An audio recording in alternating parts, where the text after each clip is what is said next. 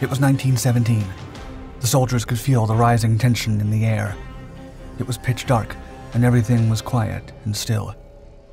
Gunner JR Armitage and his mates were fascinated by the spectacle surrounding them. Over 1,500 artillery pieces, 600 tanks, and 4 infantry divisions had converged in Amiens near the front line. The Germans had not spotted them. Armitage could hear the soldiers talking to their horses and the monotonous steps of men marching as they prepared for the attack. The artillery was also ready to strike 530 German guns when 0 hour came. Finally, at 4:20 a.m., the attack began, and Armitage and his buddies went over the top to push the Germans back. As he later recalled, quote, "We could feel that hundreds of groups of men were doing the same thing, preparing for the heaviest barrage ever launched." This was the beginning of the pivotal Battle of Amiens, a hard blow to German morale and a critical step towards the end of World War I.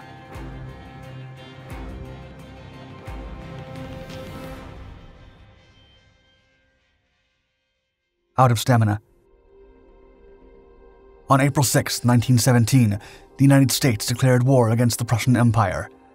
Realizing it was only a matter of months before tens of thousands of U.S. troops were sent to Europe to reinforce the Western Front, the Prussian military began to prepare a series of breakthroughs to destroy the Anglo-French defenses. If these troops were destroyed on time, Prussia still had a chance of winning the war, or at least negotiating better terms. But the ambitious operations dragged on, and the enemy held the line.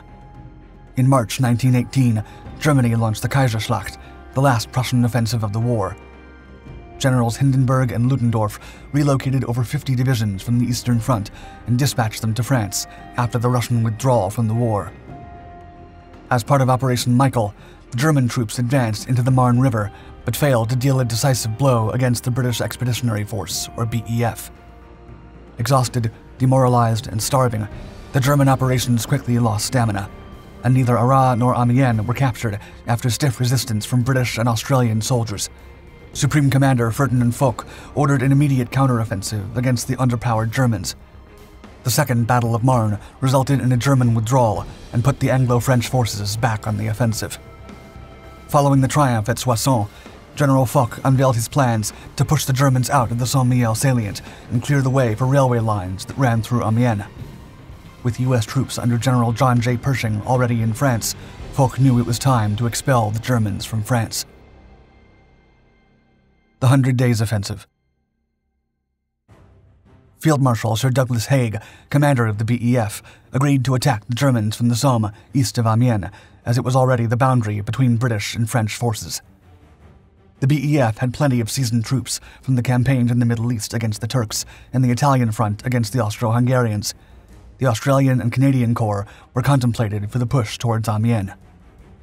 The strike on Amiens relied heavily on tank warfare, employing large numbers to overwhelm the enemy.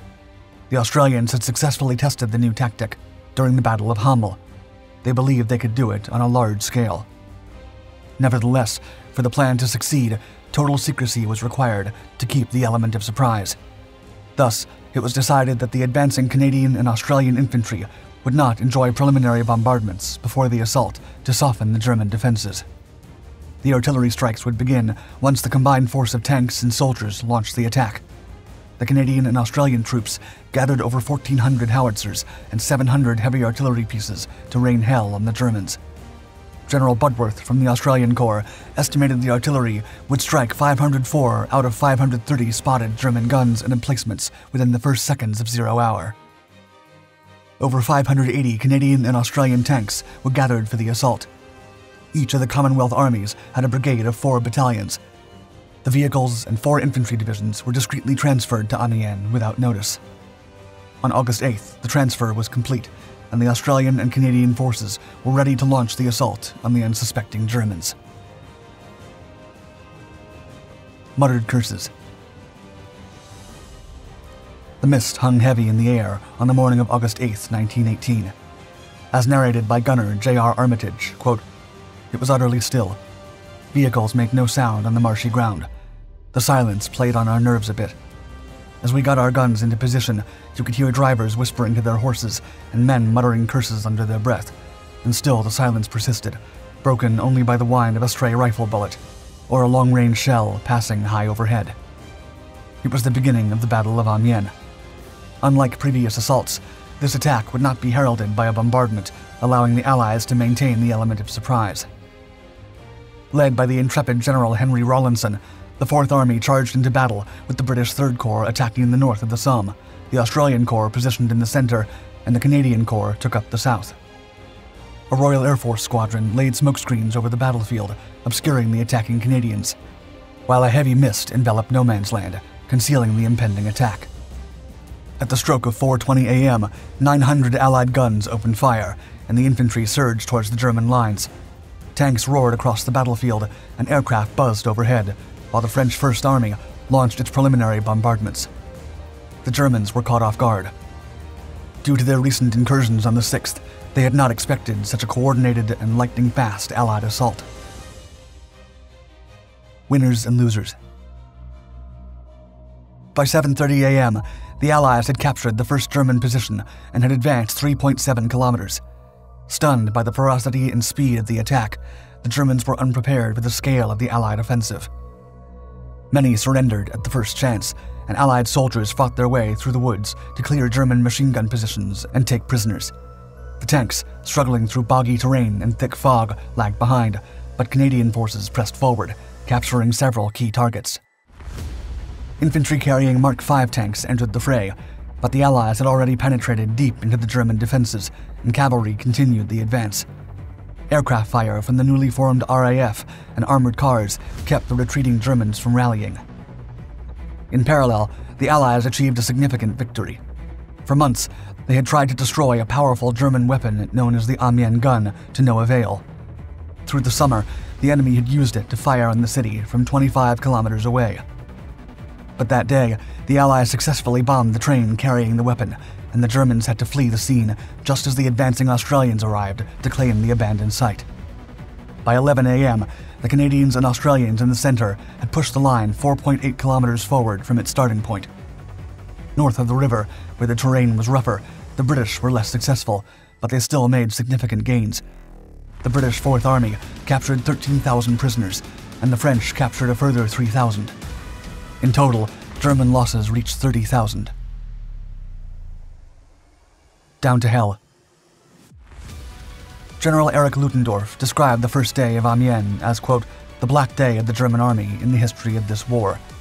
Everything I had feared, and of which I had so often given warning, had here, in one place, become a reality. It wasn't the lost ground. It was the pummeled morale of the Germans that was, quote, depressed down to hell. Nevertheless, Allied forces had pushed on average 11 kilometers into enemy territory, all in a single day. But the battle was only getting started. The Allies pressed forward through fields thick with tangles of barbed wire, abandoned trenches, and shell holes. The advance continued, though the second day lacked the spectacular results of the first. But the battle raged on, and the northern and southern flanks of the initial attack widened. The French forces engaged in the southern part of the battle, later known as the Battle of Montdidier, fought fiercely alongside their allies. The infantry pushed forward relentlessly, outrunning the supporting artillery and rendering the once mighty force of over 500 tanks to a mere 6. Then, the Canadian front came across challenges, with congested roads and communication problems delaying the advance of the British 32nd Division. Meanwhile, the Chipilly Spur remained in the hands of the enemy. German forces stationed on the ridge unleashed a hail of machine gun and artillery fire that pinned down the Australian Corps. Thus, the task of taking Chipilly Ridge fell to the Americans, who pressed forward against all odds. The fearless Corporal Jake Alex, a Serbian immigrant, led his platoon in a heroic charge, personally taking down 5 enemy soldiers and capturing 15 prisoners. By August 10th, it was clear that the Germans were withdrawing. The next day, the Battle of Amiens was over. A dim hope.